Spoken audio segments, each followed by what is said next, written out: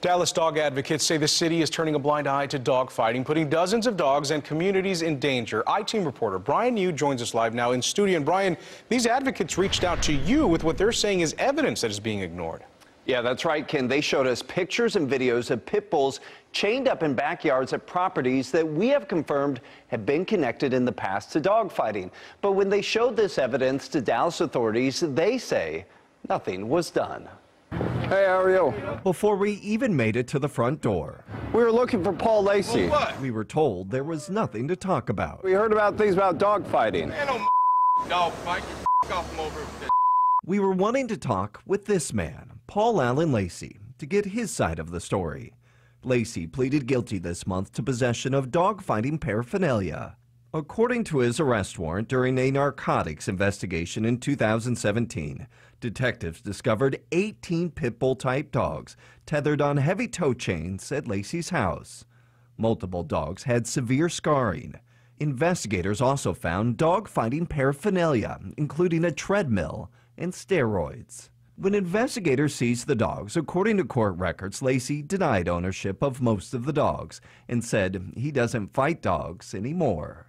Lacy was sentenced to 12 months probation. A judge ordered him to have no contact with animals. Yes, by court order, he's not allowed to have dogs, but he hasn't been allowed to have dogs since 2017, and he's actively moving and having dogs. Stephanie Kunkel-Timko is the state director for Animal Wellness Action. She says despite Lacy's court order, her advocates have continued to spot pit bulls chained up with weighted collars at Lacy's properties. This is one of the videos they took. Kunkel-Timko says since September, they've spotted 10 different dogs on multiple occasions that have allegedly been moved back and forth between properties. All the properties are either owned by Lacy or owned by an LLC that Lacy set up after his arrest. If he's moving dogs and he's moving dogs among these properties, our fear is that he's still fighting, breeding, or training. You reported this to police. We did. And what happened? Well, not much. The CBS 11 I-Team also spotted 3 dogs at one of Lacy's homes. The Dallas DA's office told the I-Team detectives did follow up, but concluded there was not sufficient evidence to tie the dogs in question to Lacy.